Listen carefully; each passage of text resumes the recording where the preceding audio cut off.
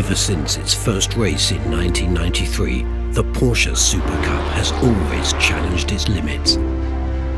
Hundreds of the best GT racing drivers have fought tough duels over the past 30 years to claim victory and to keep raising the bar.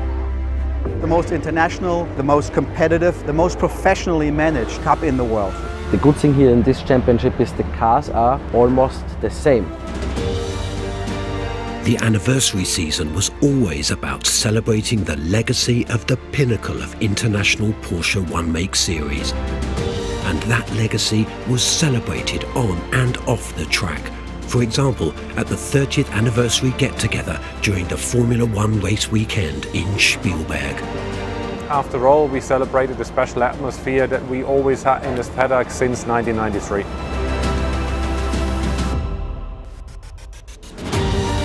Eight selected circuits were on the programme within the framework of Formula One. A special highlight was this year's VIP driver and five-time MotoGP world champion Jorge Lorenzo. His Porsche 911 GT3 Cup carried the names of the winners of all 302 Supercup races as part of the anniversary design, as well as the 8 permanent teams, including newcomers Ombra Racing. Guest drivers also competed during the season to secure their place in the Porsche Supercup history books.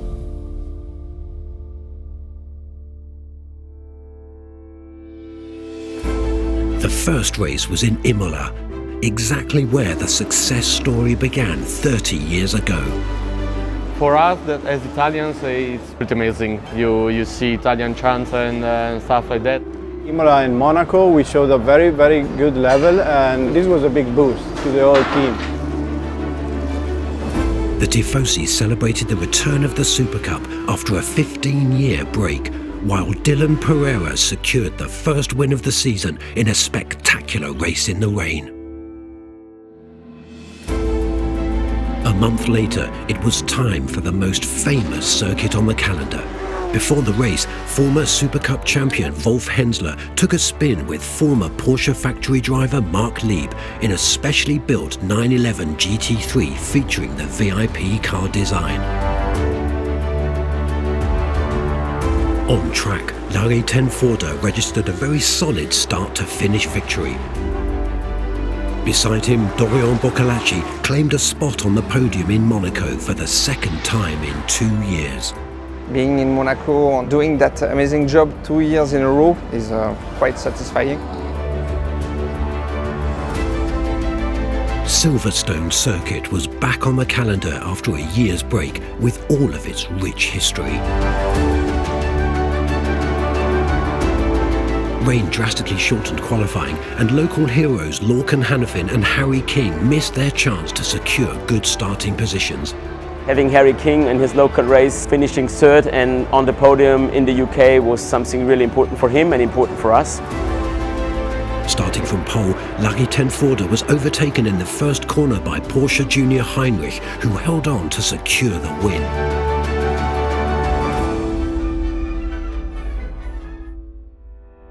And the series moved straight on to Spielberg, where the 30th anniversary was celebrated with some former stars and team members. 30 years of Supercup, that's something really extraordinary and very special. From a pink front row, Dylan Pereira secured victory against Porsche Junior Heinrich in BWT Lechner Racing's home race. Tenforder was unable to get his 911 GT3 Cup to the finish line after a collision, an event with repercussions for the defending champion for the rest of the season.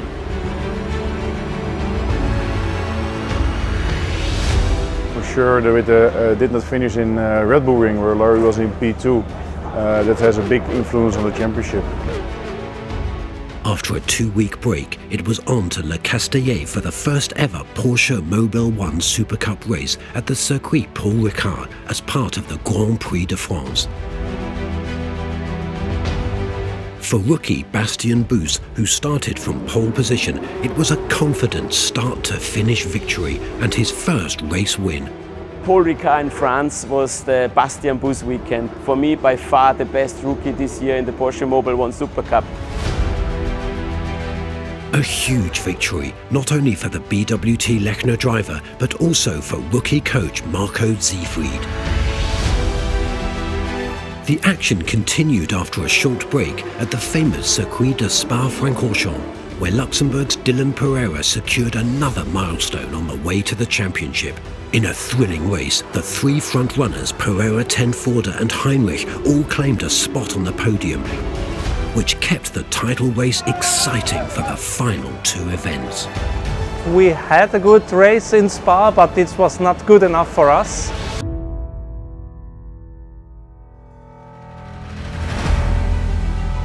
Spa-Francorchamps was immediately followed by Zandvoort, the home of Dutch motorsport fanatics.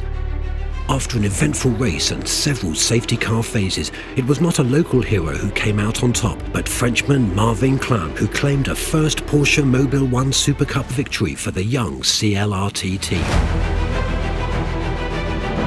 We were very, very proud. You know, it's a lot of work, and I think it's a very nice reward for the team. Rookie Bastien Boost celebrated an early title win in the rookie classification with Team BWT Lechner Racing, who also secured the team classification with an outstanding group performance. This is the most important title. It shows the whole performance over the whole year. We are very proud of it. We have secured the team title already for the 12th time. In a fitting bookend for the anniversary season that began in Italy, the final race was at the venerable Autodromo Nazionale in Monza. While Dylan Pereira and Larry Tenforde fought a hard battle for the last important points of the season, rookie Bastien Boost secured a second race win in his debut season. In the end, a fifth-place finish was enough for Dylan Pereira to secure the title of 2022 Porsche Mobil 1 Supercup champion. I think for him it's a really big relief. This year we did everything right from the beginning on. You could see in the second part of the season we have been even stronger than in the first part of the season. In the Pro-Am classification, Roar Lindland held off the competition to claim the fourth Pro-Am title of his Porsche Supercup career. One of the aspects that definitely fascinated me a lot this year was again how close the competition was and how much everybody was fighting to make sure they really land on the top of the podium at the end of the year.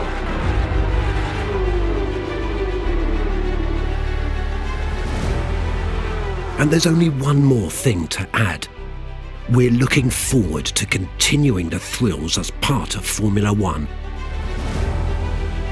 Once again on the most famous circuits in Europe, and once again with the best teams and drivers from the National Porsche One Make Series. Make sure to be part of the action when the rubber meets the road again in 2023.